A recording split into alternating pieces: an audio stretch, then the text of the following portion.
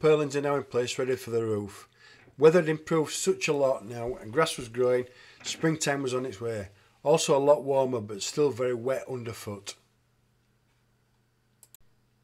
It was surprising how much bigger the building actually looked just by putting the wooden purlins on.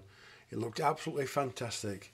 We did try to take as many photos from different angles as possible at different lights and different times of the day. But anyway, ready for the roof. One reason we use contractors to erect the building is mainly because of safety. They did hang nets underneath on the purlins just in case they went through the roof. I also put a guide rail around the edge in case they fell off. Obviously we didn't want any accidents to happen. It took them about 4 days to put the completed roof on both sides. 2 days down one side and 2 days down the other. Finally, it's starting to look like a building. We did consider going for a complete open ridge in the building. This would have helped at a later date as the summer days tend to be a little warm, especially with this global warming. Also, it would have helped the cows with the ventilation. Fitting the concrete panels is a very straightforward operation. The panels just simply sit onto some angle and are held with plates on the rear.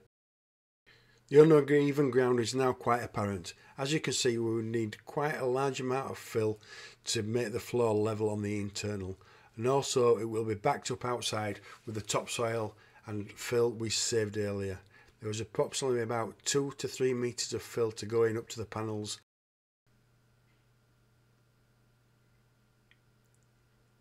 The building is really starting to take shape now. We needed extra ventilation, so we used Yorkshire boarding on the 2 sides and the rear of the building. It is really taking shape now and looking like a cow barn.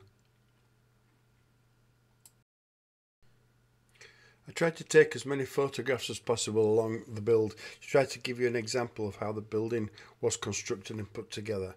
So far it's looking pretty good. It's nice to now be getting into the summertime where a lot more work can be done on the ground and the internals of the building. From the photos you can see just how much fill we actually require to bring the ground up to level. It also supports the inside and the outside of the building as the original field falls away at such a steep angle. Subscribe and ring that little bell. This will notify you of every time we upload a new video. Thanks for watching. See you in the next one.